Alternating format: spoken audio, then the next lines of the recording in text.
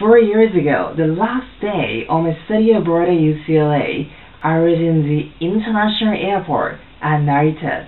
There, I was determined to be back, not for study anymore, nor the travel, but for the business. That is, I won't pay for going abroad anymore, but I'll be paid for going abroad. That was the final goal of my first journey.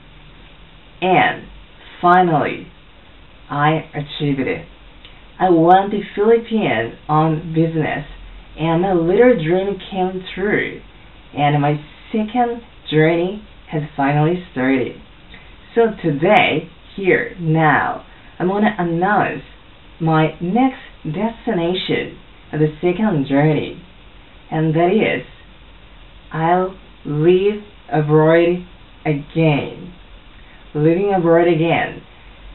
I have no idea how many years it takes me to achieve it, and also I have no idea what country to go or in what ways I can do that.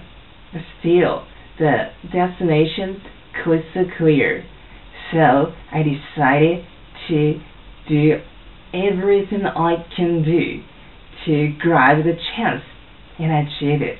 So this is it for today's message, and let's challenge the world together. Thank you for listening. Bye.